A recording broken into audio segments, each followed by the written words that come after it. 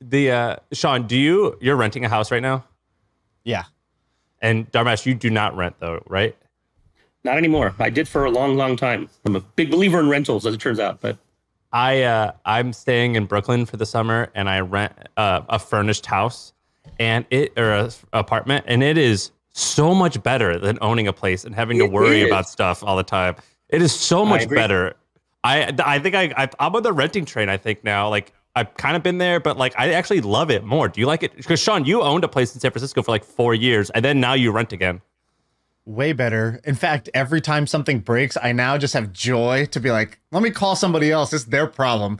It's their cost to fix. They have to arrange it. They have to do whatever. And I don't have to think about it. Plus, also in California, property taxes are like insane, or like in San Francisco, because the house price is so high. So, even if you try to do the calculation, it's so hard to beat just this annual property tax every single time on rent. Wait, so Dharmesh, if you had the choice again, I mean, I think maybe perhaps you bought because like your wife wanted to or your kids wanted to, but if it was up to you, even with the family, would you be a renter? if it was up to me, yes, because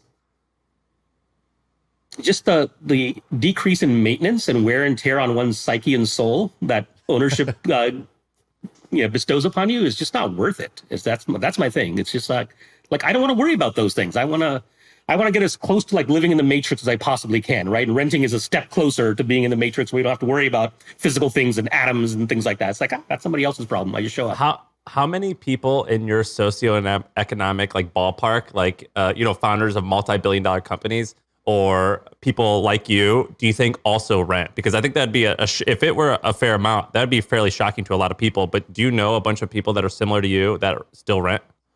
I know people that are similar to me in terms of that they would prefer renting, because I've talked to them about this, but almost everyone I know now, once you get a family and once you have like other things that you're trying to factor in, for instance, one of the things, my wife loves gardening and loves having a yard, and that's kind of hard to do in a rental. Not that you can't do it, but it's right. Yeah. Well, one thing that a guy told me who's similarly was, I think he's probably got like a 10 or $20 billion house. He was like, he's like, renting is amazing until your wife wants a specific house.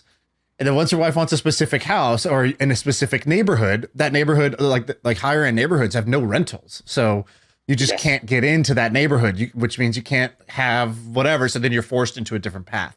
I thought, it's a version of good problems to have. So we'll count it that way. All right. What do we